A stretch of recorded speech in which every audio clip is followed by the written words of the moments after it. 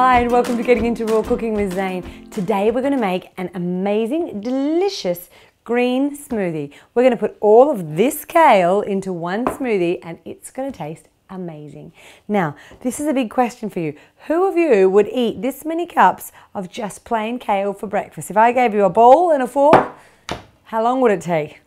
How much would you have to chew? It's definitely not worth it, but kale's an amazing green alkaline food. It's one of the highest alkaline foods. It is delicious and easy to get nowadays, and in addition to all of that, kale has more iron than steak per gram. How cool is that?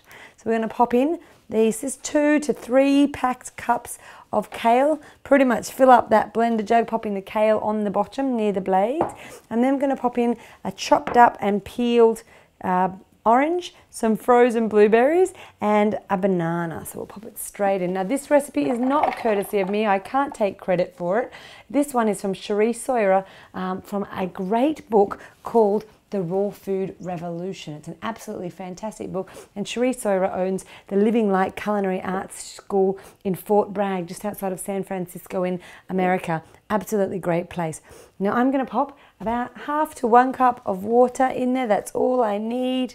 There we go, and pop the lid straight on top. This will blend for just a couple of minutes, actually not even a couple of minutes, maybe one, until it's nice and smooth. Pop it on low, turn it to high, making sure the lid is definitely on top firmly, otherwise this one will paint your ceiling green.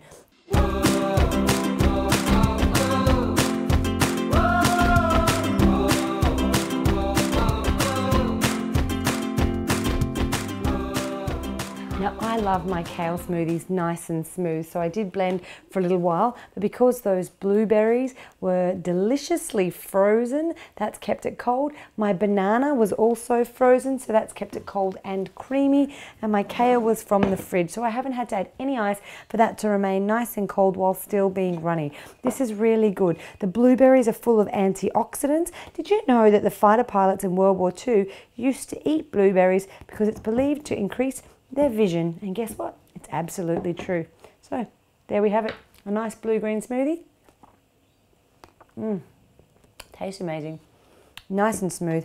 Matter of fact, I'm going to chop that one up, and I'll see you next time. Ciao for now.